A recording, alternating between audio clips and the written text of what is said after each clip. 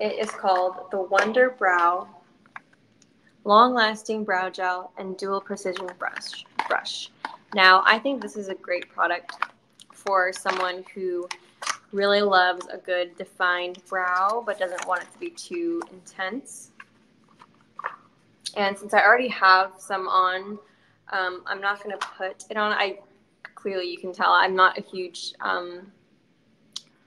I don't love super intense brows. I like them kind of to blend in with my face, but yeah, so all you'll have to do with this, it's really, really simple. You have this tool right here. You have a spoolie and then a little eyebrow brush. 1 second. Let me see.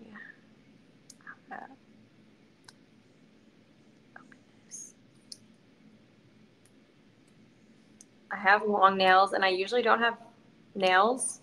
And so usually it's really easy to open things, but with this it's a little, with my nails it's kind of hard. Okay, so the first thing you'll do, you'll apply this on, so you have, okay, the applicator, which is like in here, and then you'll apply that onto this brush.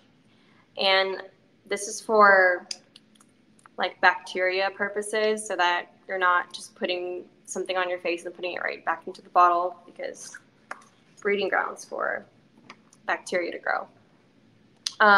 So you'll just, I think this is definitely there's a learning curve to this where you'll just brush it on.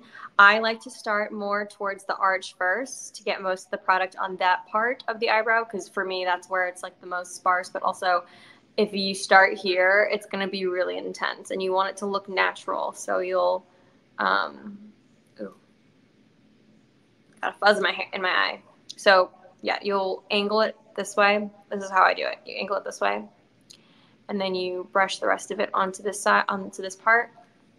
And then really quickly before it dries, you want to take the spoolie and fluff it out. Just brush it out. Up and out is how I like to do it. And I have it in the color black brown because I have pretty dark hair / eyebrow hair. This is also waterproof and transfer proof, which is great for when you're at the beach and if you want to make sure you have some eyebrows, which I definitely didn't think about that when I was at the beach, but I would if, you know, in other circumstances. But so this is a really, really great product to try out. And I know eyebrows can be really, what's the word? Intimidating to start if you aren't used to doing them yourself, or if you're used to doing them a certain way and then switching it to something else. But this is a pretty easy, like the application is really, really easy and seamless. So I feel like this would be a great product to start out with. So it's waterproof, smudge proof, and transfer proof for days. They put days in bold letters, so they must be telling the truth on that. Oh, and it's also vegan. That's really great. So, yes, this is the Wonder Brow Long Lasting Brow Gel and Dual Precision Brush. So we got the brow gel, we got the brush. So that's the first product. You guys let me know if you have any questions on that one. Oh my gosh. Okay. Wow, y'all. I totally added the wrong one. Okay, because they're the same brand. I put the lip plumper. Okay, sorry. I'm going to talk about the lip plumper before I switch to show you guys, to present the brow gel. Oh my gosh. Okay, so this is the Wunderkiss Lip Plumping Gloss. And I can put this on right now because I don't have anything on my lips. But I had this on earlier, and it's really nice. It has a really soothing, just like refreshing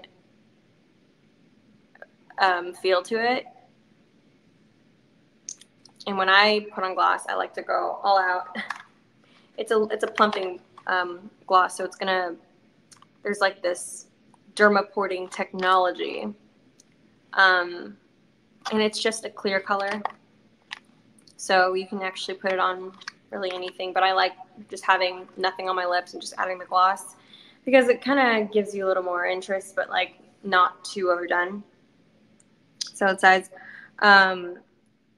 that it's an extreme lip plumping gloss that gives you hydrated and naturally plumping looking lips in under 2 minutes. So it's working its thing right now. I already have like pretty full lips, so these will just make them even fuller. Yeah, it says that it will give you a sensation of heating and cooling for plumper.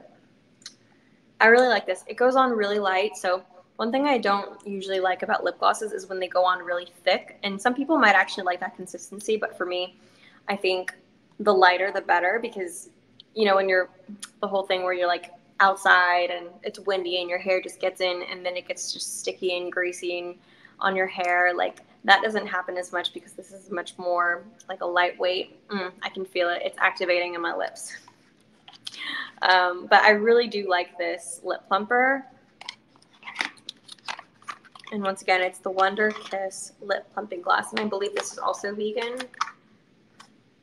Maybe it's not. It doesn't say it here, and you don't want to just like assume.